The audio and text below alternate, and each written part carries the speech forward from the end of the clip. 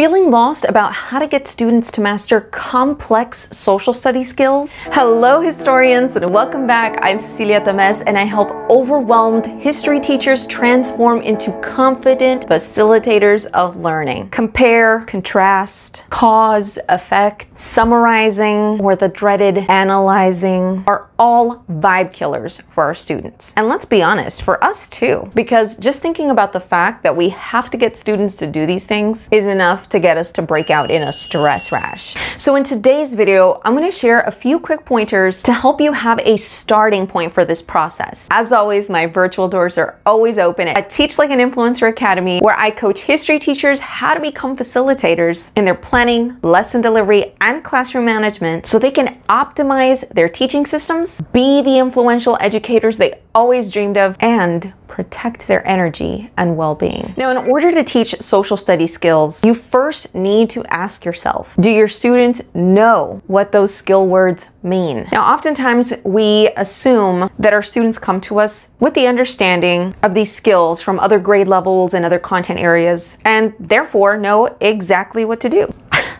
They don't. So the very first thing you want to do is teach your students what these words mean, just as if they were vocabulary words. Show them visuals, model the process, and post sample questions that pertain to that particular skill verb. So you got to think about it this way. In order for your students to know what to do, they have to know what that word or process or skill entails. Now, what I recommend is having a word wall, or maybe the skills kind of tacked up on your front board area, somewhere that you can always go back to and reference.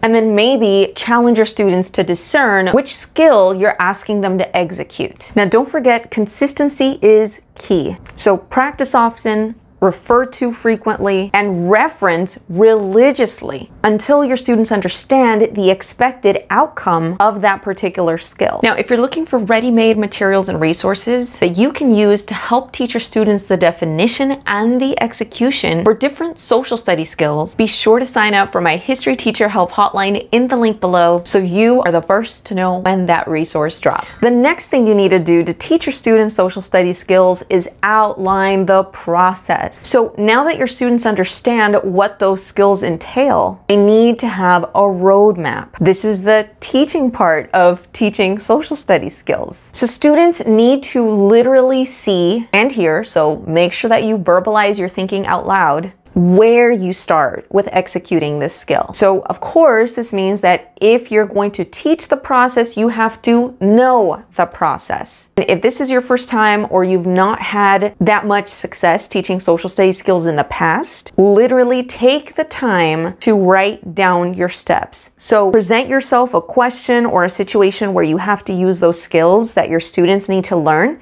and take the time to write down how you are processing and kind of the sequence of steps that you're taking to resolve or execute this skill. You want to post this sequence, this process in your classroom, both for you and your student. Now, does this mean that every single skill practice is some robotic, mechanized activity? Absolutely not. This is about training yourself to ask the right questions so that you can prompt your students' thinking. Eventually, you'll be so confident in your process and scaffolding questions that you'll be able to embed skill practice in games, in written assignments, cooperative learning activities, projects, because again, you'll know what questions to ask to get your students to demonstrate mastery, which leads us to the next step. Now, if you're interested in having me create a video on how to explain and coach students through different social studies skills, comment skills in the comments below. So after that, in order to teach your students social studies skills, you need a scaffold and model. Now, you don't want to be the teacher forever. Ideally, you want to move to the facilitator role. When we stay in that teacher role too long without giving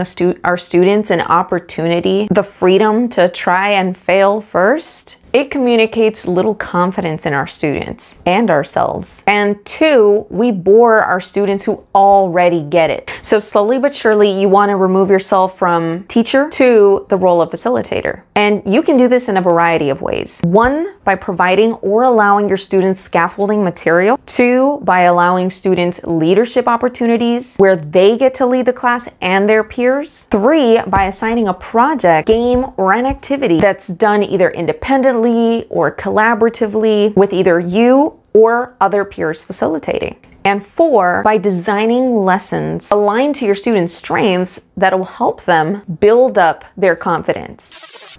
Now, what do you do if your students are still too dependent at this stage? You need to go back and determine if your students have a content gap, or whether they need to internalize the process and the meaning of this skill, or they don't feel safe enough in your class to try and fail, which means you might need to consider revisiting your methods for building student rapport and overall your management strategies, your classroom culture. Because don't forget, management is not about whether or not you get your students to behave. Management is the managing and the leveraging of all classroom systems, and then designing those systems to align to your desired class culture.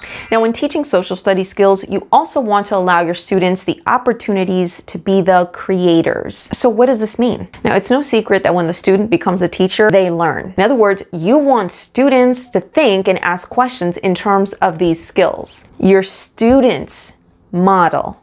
They coach or reteach other students, and they simplify the language in a way that sometimes it's more accessible than anything we could have ever thought of. Now, to teach students social studies skills, you need to design with the skills in mind. So what does this mean? It means that when creating lessons, you need to incorporate repetitive opportunities for skill practice that is intentional and aligned to the content. I feel like oftentimes we want to compare, contrast, we want to analyze, we want to do cause effect, and essentially have our students practice these skills as some monotonous routine part of the class completely in isolation. But when you design with the skills in mind, if you're using a visual, for example, you can brainstorm what questions you can ask to get your students to practice that certain skill. When determining collaborative exercises, how can you package your analysis activity in a creative way so students don't even realize that they're analyzing? See, this isn't about being devious or sneaky. It's about creating context, packaging, presenting our activities in a student-centered way. You also want to ensure that your students are practicing with the right skill. Don't spend several days comparing and contrasting a lesson that students are only expected to recall. And also, don't skip the comparing and contrasting if that's what students are actually expected to do. If you enjoyed this video, be sure to watch my video on creating better social studies lessons, which is linked below for you to watch. And if you'd like additional ideas on teaching social studies skills, don't forget to sign up for my History Help Hotline newsletter in the link down below. I want your success. I'm rooting for you. Until next time, class dismissed.